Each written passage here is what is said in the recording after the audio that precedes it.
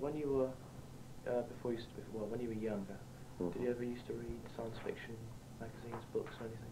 No, I didn't. I was never a kind of particular science fiction fan as a child or as a young man. What did you used to read when you were young? Mainly James Bond books. Yeah. Ian Fleming books. Yeah. You used to go and see the films, did you? Yeah. Yeah. What kind of films apart from that? Well, I've always been a great fan of American musicals. Yeah.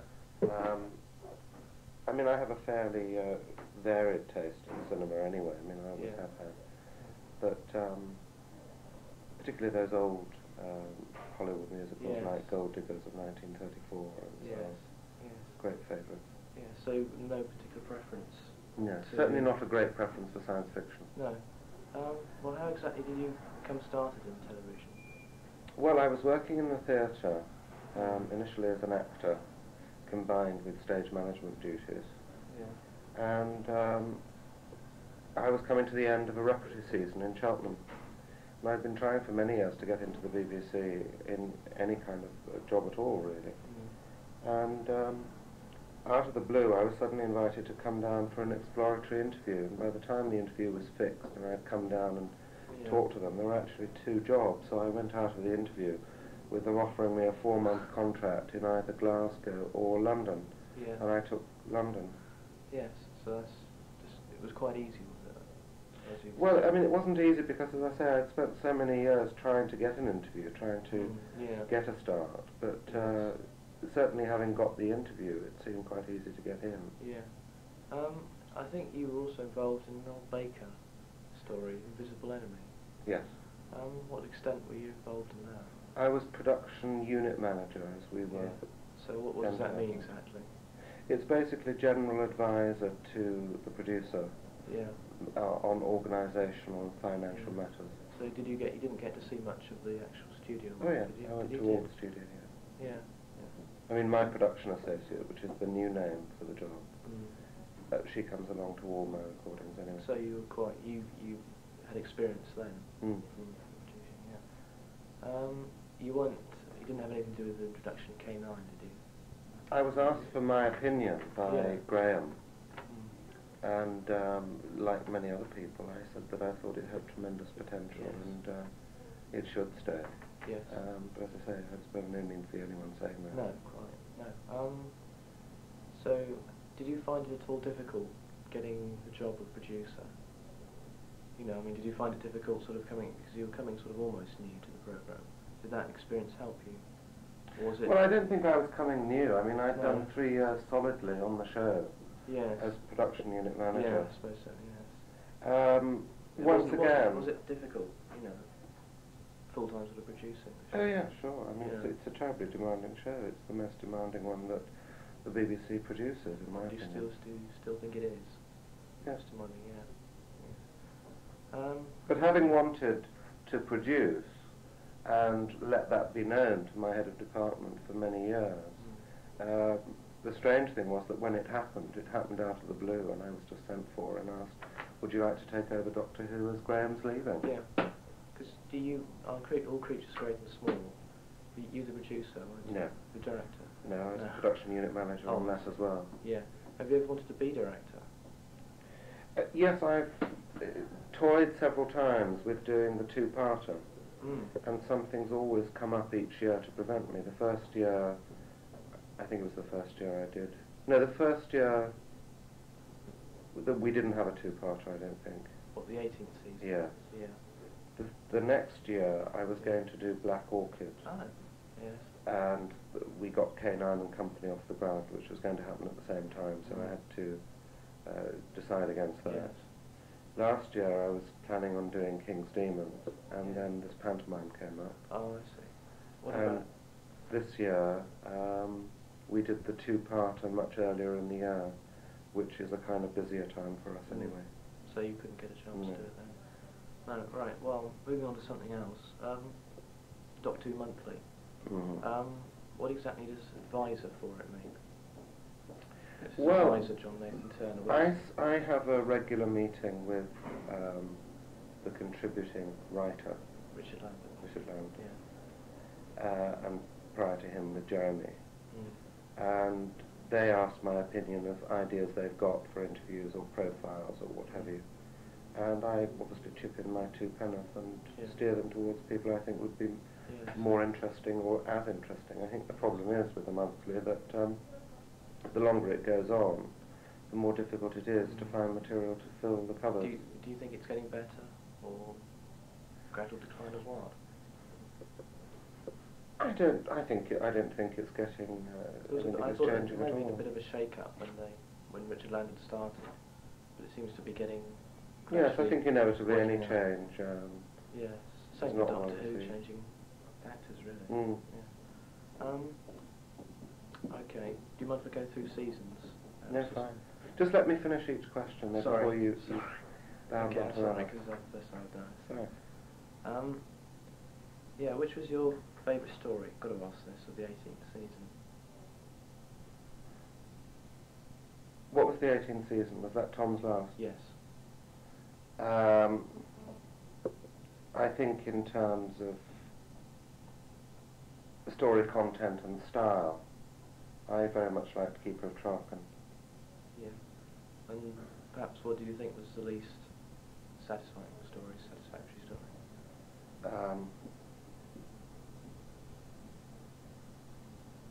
trying to think what else was in that season.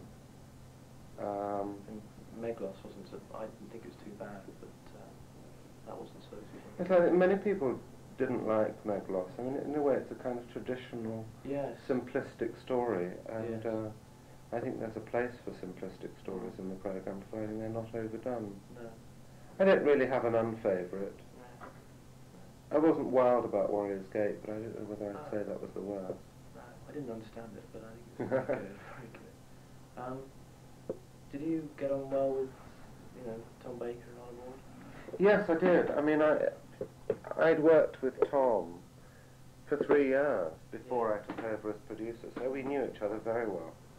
And similarly Lala, not for that length of time, but I've known her ever since she came into the show. When was the first you knew they were going to get married? They told me just before they announced it to the press.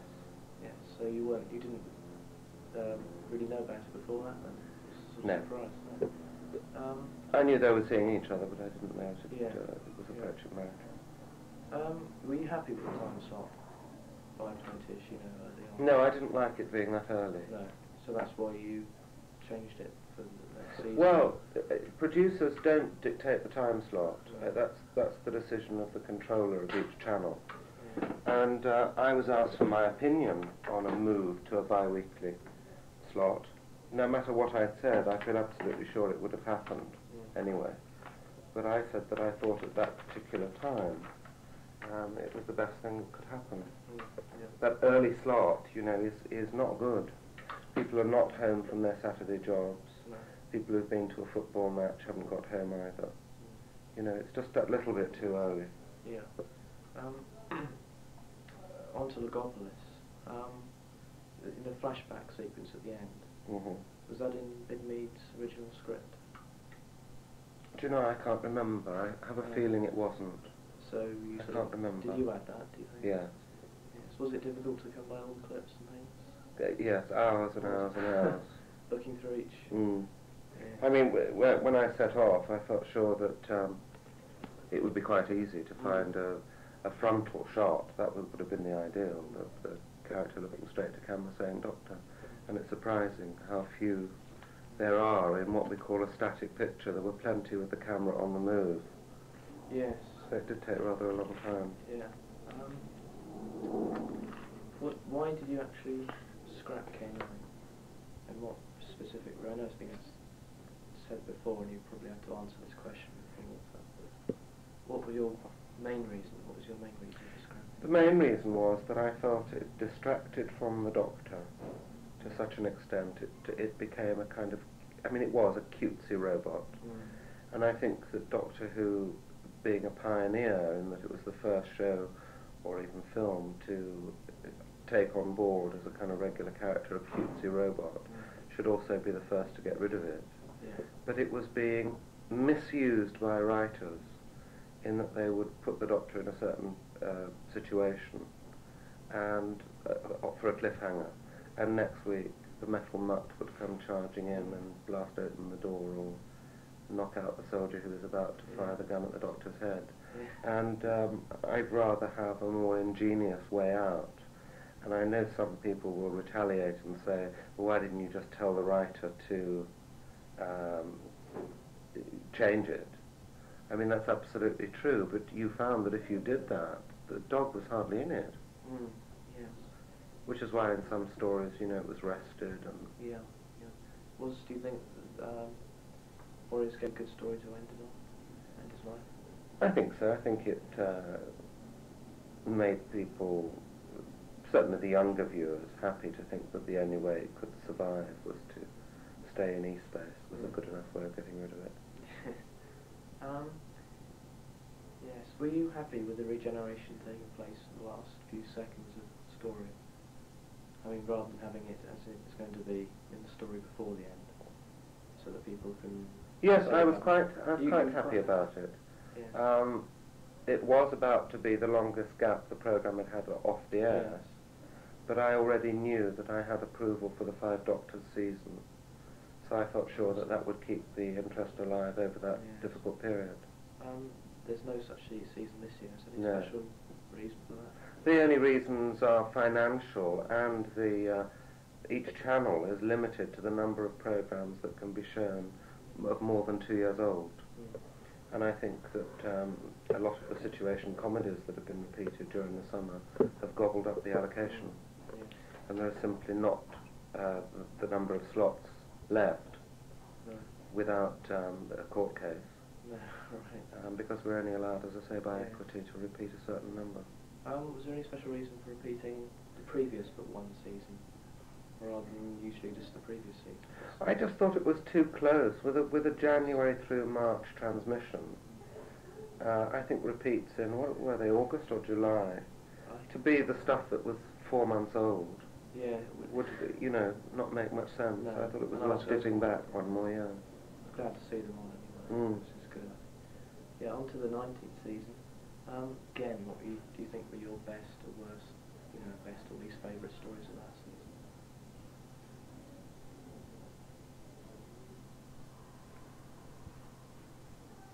I liked Black Orchid.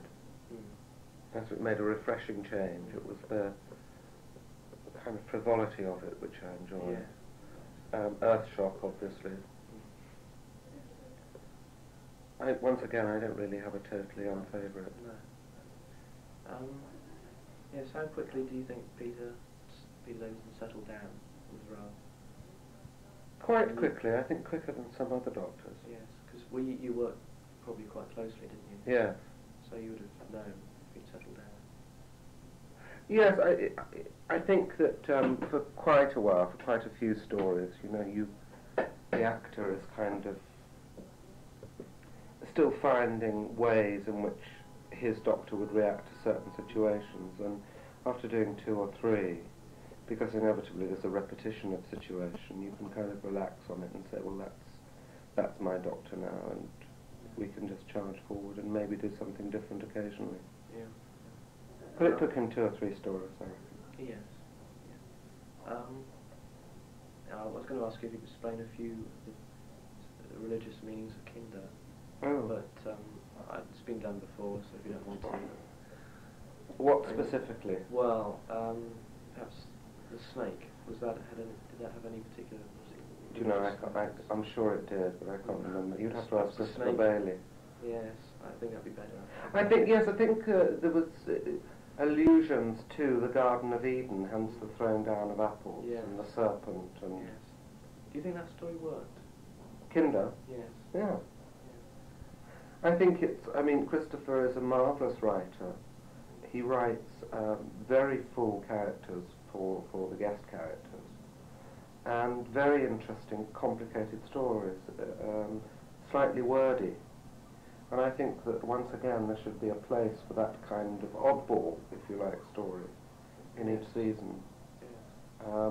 They say that there are only 7 drama plots in theatre, and we do 7 stories a year, so inevitably, one's got to ring the changes, and I think to have the oddball story Yeah. the odd historical one, Yeah. the pacey one. You know, you've got to kind of vary it. Yeah. You don't think then that Black Orchid was just kind of a vehicle for Peter Davison, nothing more? It certainly wasn't intended that way. No. I mean, how could it be a vehicle? Well, just something to sort of get people to look at him more than anything else. Or do you think that really mattered if that was what it was? I mean, I don't. If it was, I don't think it achieved it. No. I mean, it was a I mean, Nissa obviously story, you really. said before that you liked it, so... Yeah. I mean, it was a Nissa story, really. It was. Yes, I suppose. In fact, the Doctor didn't do a great deal in episode 1. No.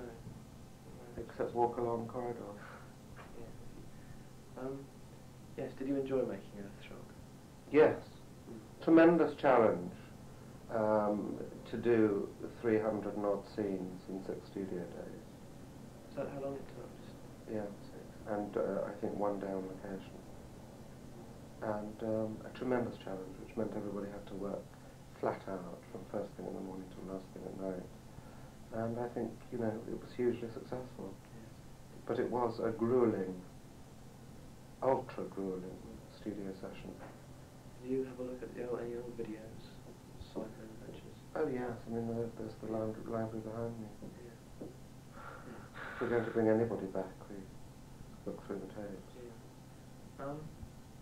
Were you happy with Time Flight ending the season? Yes. Right, okay, that's alright. I don't have to say any more. I think anything that followed Earthshock was bound to be Yeah. viewed as an anticlimax. But I didn't want to go out on the peak of the Cybermen, but losing Adric. You know, you can't go on a total downer. We went out with the girl being left behind, which was deliberate, you know, because we wanted that kind of half-emotive thing. She was all right. She'd been whinging about getting back to her own time. I don't think you could have ended it on a death. No. Okay, 20th season. Again, did you have any particular favourite story of that? That's the one that's just gone out, is it? Yes. I'm very confused with the numbers. Because we're always working one ahead. Yes.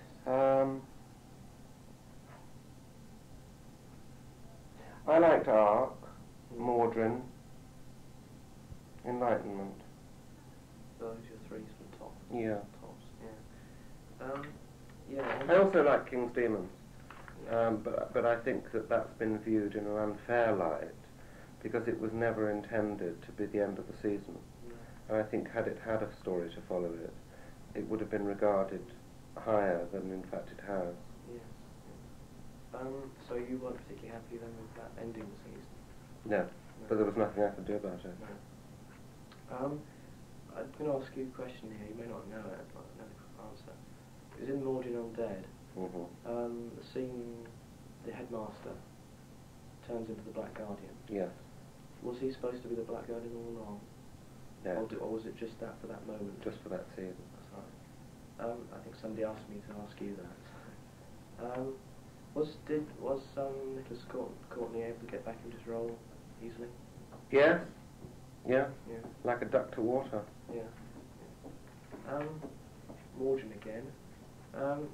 You going to give us any clues to who the mysterious person was who was quoted in Mordrin Undead as Turlough's solicitor? He said that was a solicitor in London. He's a very strange fellow. And that was all that was said. Was there any special significance as to that? Oh yeah. You're not going to say. Stay tuned. Stay tuned. Will that be revealed in next season? I'm not saying whether it's going to be revealed. I see. When, but it will be revealed eventually. Same as Turlough's home planet. Yes, that will be revealed. 5 Doctors. No. No. So season 21. Yeah. Yeah, there was, apparently I heard a rumours, was Terminus supposed to have something to do with Warrior's Gate? No. In Gallo's original sort of ideas? Nothing to do with that at all? No. Because I heard somewhere that it was supposed to have the Farrells in it. No. It wasn't. Rubbish. Right. Yes. Now on to the future, I've called this. What was the specific reason for changing Davison, or going to change Davison, with the penultimate story?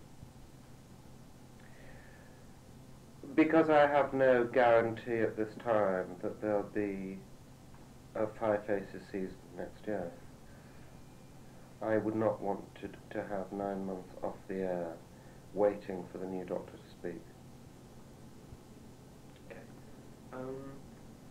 Why exactly did you choose Colin Baker? Was there any specific reason?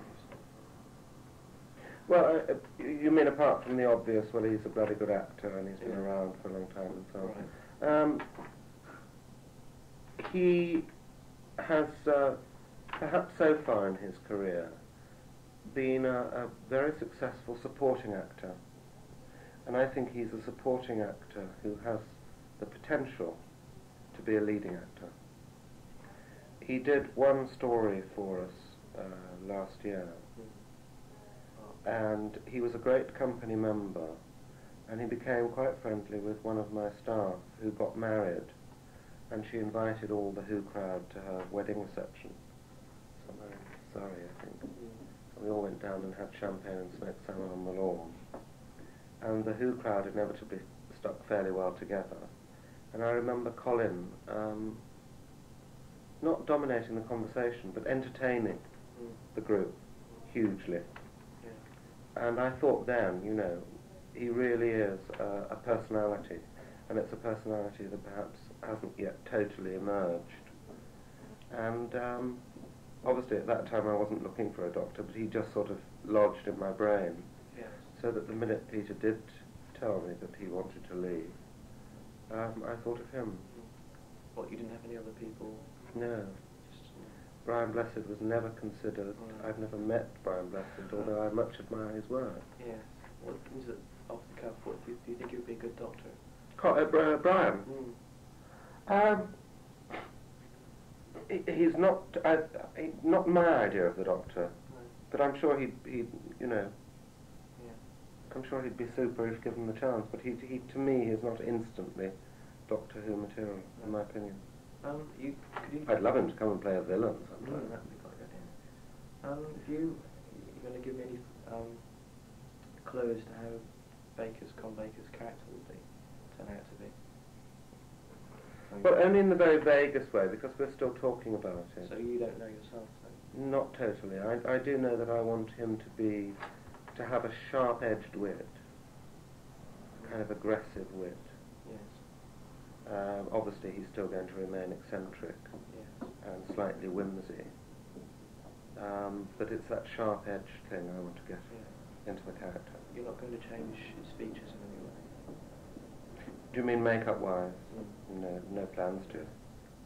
To what extent have you changed the TARDIS console? Apparently you were going to redo it, update it. I think you'll have to wait for the special for that. Yes, it will be revealed in the special. Yeah. Vastly different. I don't know which way to take that. Same kind of question. Have you redesigned the Daleks to any great extent? No. Not at all, really? No, hardly at all. The odd little bit and piece, but nothing substantial. Yeah. For the last story, have you named the last story for next season? I've named it in the Radio Times special. Which I see you haven't got yet. Yes, but I'm not, I'd rather not reiterate it, put it like that, because I may change my mind. Okay. Will there be a new title sequence for that with... well, I couldn't put Peter's up. No, I suppose that's a silly question, but I mean, a totally new one. I don't know, I've got a meeting next week to discuss that. So... Haven't decided yet. You haven't decided, it's not going to be a totally new one for the season 21? Whatever we use for the last story, we'll use for next year as well. I see. Is the Warriors of the Deep story in any way a tribute to Malcolm Hulk? In what way a tribute?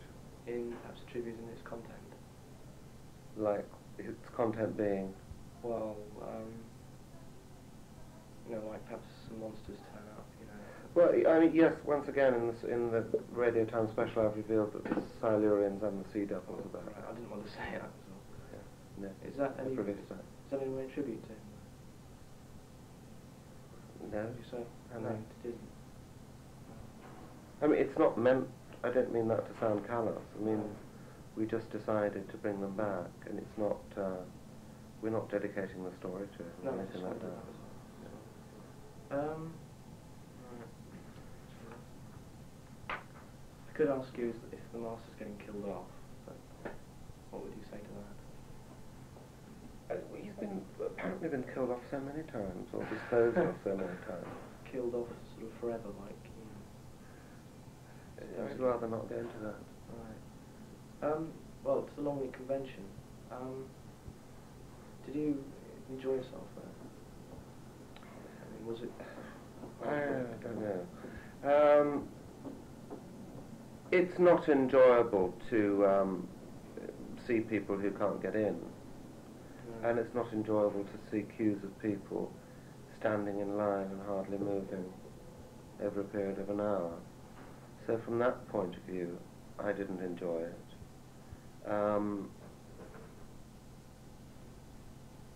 I think it's quite easy for people to say, oh, BBC Enterprises should have known how many thousands would turn up.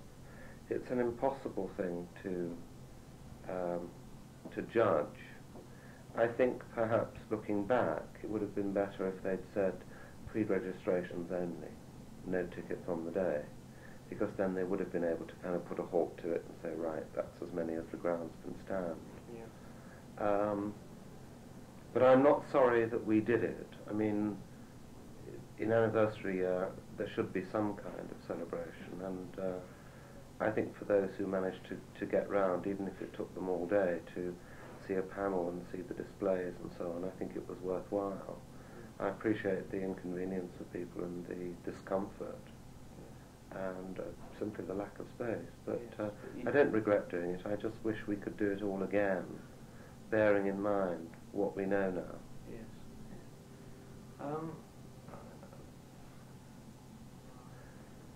Yes, you appeared to look quite relaxed, you see, when all seemingly was sort of chaos around you. Were you so relaxed? No, you looked to be quite, in charge of the situation.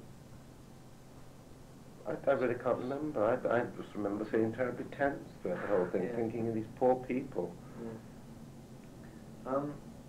If a new producer came to the show, you're staying on until the end of season 22? Till March 85 at the moment. Yeah. So say if a new producer came after that, would you act as an executive producer for that season? I don't know. I really don't know. You It very much depends on whether my projects, because I'm working on other projects at the moment, if they were accepted by the controller and went into production, it would depend on A, whether I was asked to supervise, B, whether it would be a producer who's already here, who knew something about the programme, or at least something about the BBC. I guess if it was somebody who hadn't worked for the corporation before, who was coming in to do it, they might ask me. But in a way that's almost an impossible question to answer, because there's so many imponderables. Yeah. I was going to ask you what you thought of Skonos, but if you haven't sort of... I'm sure I've read it. Yeah. I'm sure I enjoyed it. But that is the pile of fan magazines up there. I do wade through them all. Yeah, that's alright. Will the Five Doctors be shown as near as the 23rd of November as possible? Yes, we've asked that it be shown on the 23rd, but we don't yet know. No, pity if it is not. Say I wanted to submit a story for Doctor Who. How would one go about doing that? Basically, we ask for a 2 or 3 page story outline, no more. Just outlining basic story. Yeah. Well, the thing is, with the characters sort of changing all the time, so I suppose there's a risk of your story being dated quite quickly. Yes, but I mean, stuff comes in to us with Adric and Nissa in it. I mean, we don't worry about that. We don't worry if the companions have changed. Well, if the story's good enough, you still might use it and change the characters. Yeah, because you're only talking about a 2 or 3 page document. Yes. Which is quite easy to. And then if you think it's good enough, then you'll ask them to. If we like the initial story, we usually invite the writer in, kick it around for half a day, and then commission what we call a scene breakdown, which is a description of what will happen in each scene, in each episode. And then we kick that around some more, and then we commission the script, if we like it. Yeah. Okay. But we are very well commissioned at the moment. Yes. So most of next season's gone already. Well, that's season 21. Yeah. What about season 22? No, that's what I mean, 22. Oh, right. This season's fully scripted, Oh, yeah. and next season mainly. You finished all the filming for this season? No. Season 21. So which stories have yet to be sort of complete? The last two. All the rest are in the can. No, but Planet of Fire, we're in the studio tomorrow, Oh, I see. and again in a fortnight's time, but we've done the location work Yeah. Okay. in Lanzarote. Right. Okay. Thank you. That's all I've got anyway. So All right. thanks Good. a lot. Yeah. Pleasure.